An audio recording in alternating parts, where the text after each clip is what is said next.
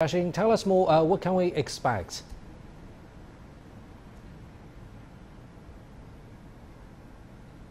Yes, Pandong. Well, here I am at Beijing Aerospace Control Center. This is also known as China's cradle for space heroes, being the headquarters of astronaut training and research center. And later, I'm going to enter the building of the Space Flight Control Center. It has witnessed almost Chinese every launch, landing, transmission between Earth and space, and spacewalks, you name it.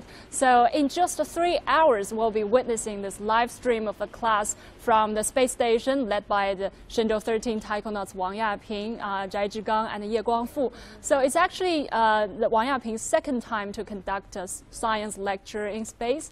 Last time was back in 2013 when, as you just mentioned, more than 60 million students join in via live streaming. And you know, among those students, some of them have already graduated from college, and some have even entered the field, you know, to start a career, which is cool. So I think this point of the class is to encourage more students to join in. And you know, here comes the most important part. So about the class, actually, technicians said that this time the class will be more substantial, and the picture quality and the transmission speed have both been improved. And about the class, as far as I am concerned, that before it's on, the Taikonauts will first show us an overview of their life and work in orbit. So we'll be seeing their bedrooms, dining halls, exercise area, as well as the workplace, which is cool. So later it comes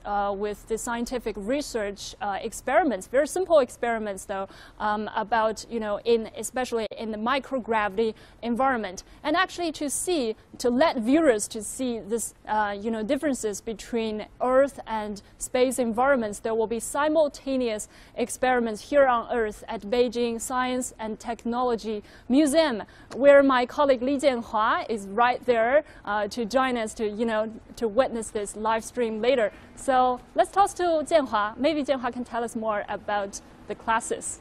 Jianhua.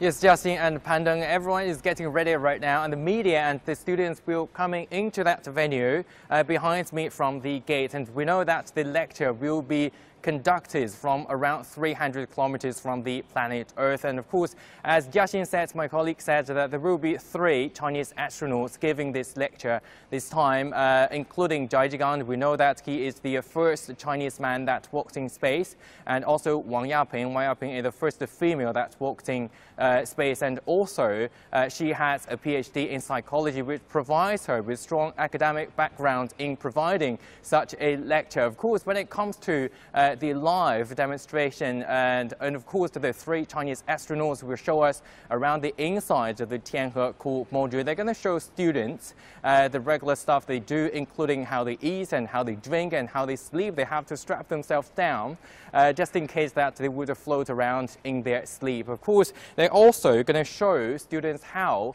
microgravity, the environment of zero gravity, would have on their bodies, including muscle losses and what they need to do to prevent themselves from losing muscles, including the regular exercise that they have to do.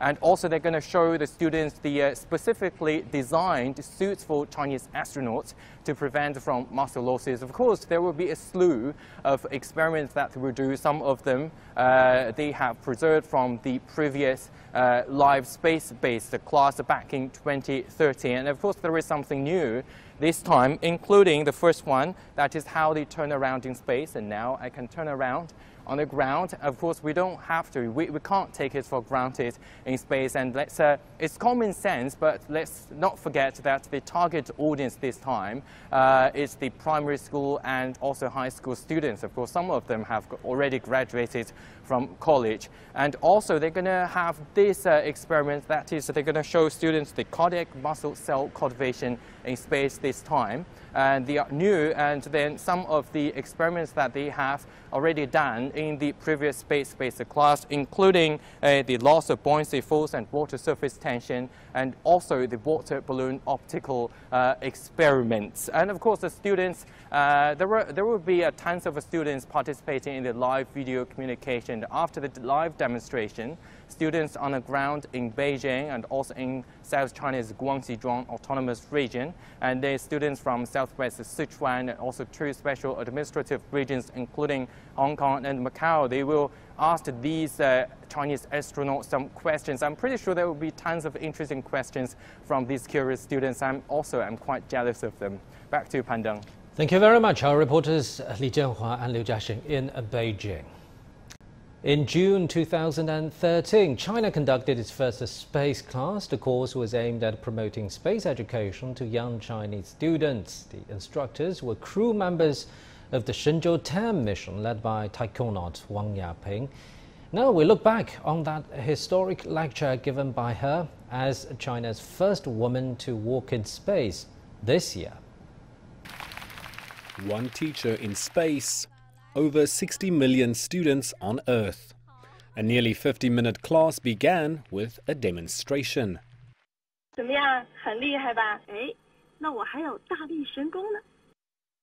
With the help of her two colleagues, Taikonaut Wang Yaping led China's first science lesson from space.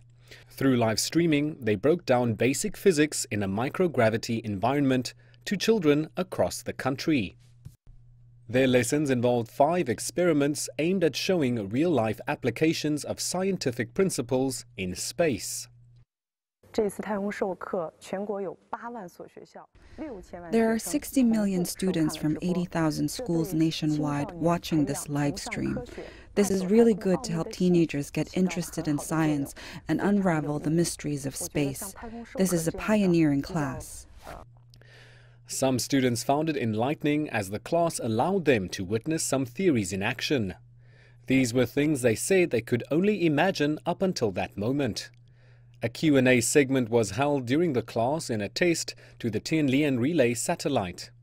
The Chinese homegrown satellite was built for real-time communication between space and ground control, and the purpose of the class seems to have been fulfilled. Some students say they felt inspired to further explore space after interacting with actual people in space. This made me feel the significance of teaching in space. Many children have gotten interested in spaceflight because of this.